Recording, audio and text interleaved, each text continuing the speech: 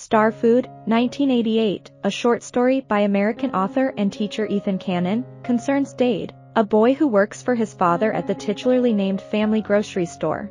Dade encounters a moral quandary when he catches a woman stealing from the store, hesitating whether to apprehend her or let her go. He begins to see how individuals' ordinary decisions are inextricably linked to moral character. He reaches a revelation that the moral characters of most people are mainly inherited from their parents. One of Canin's most famous works, Star Food, is known for expertly blending questions of innocence, judgment, inheritance, and independence.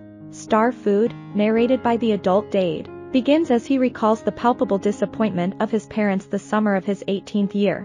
He believes that it is the only time he truly let them down, but is ambivalent about whether the fault is his own, rather than the effect of an irreconcilable difference in their moral assumptions.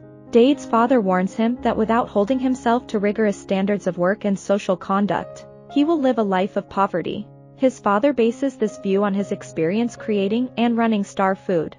Dade questions his father's self-assuredness, speculating ironically that when he first proposed to his wife, he probably planned out his entire life.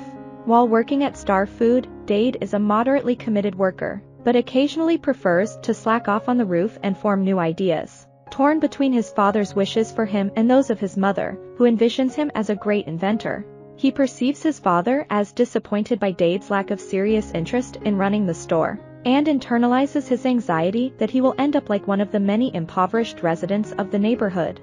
Meanwhile, he wonders about his mother's theory that the great men of history were merely ordinary people who spent lots of time ruminating about everyday things until struck with insight. Despite their opinions, Dade's parents understand that he is a teenager and try not to pressure him too hard to emulate them. Dade's relationship to his parents takes a turn on a fateful day when a middle-aged woman shoplifts from the store. It is not the first shoplifting incident Dade has dealt with, but until now, the other culprits have been children. The woman looks poor and sad, eliciting his sympathy, though her theft is totally blatant and unapologetic. Stealing first a loaf of bread, and later some pineapple juice, the lady leaves Dade with an inexplicable moral paralysis. When he tells his mother about her, she respects his emotional reasons for letting the woman go. Likewise, his father sympathizes with him, decides to hire a guard to take care of shoplifters. A few weeks later, while Dade daydreams on the roof, he spots fighter jets out on a test flight.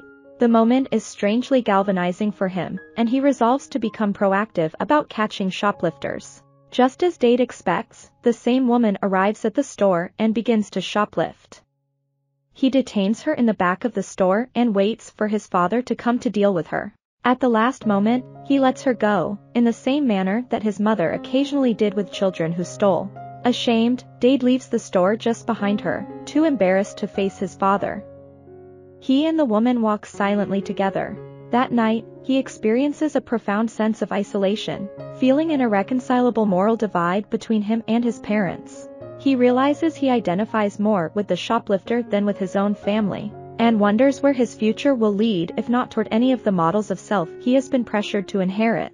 I hope you enjoyed this video. Leave a like if you did and be sure to subscribe. Thank you.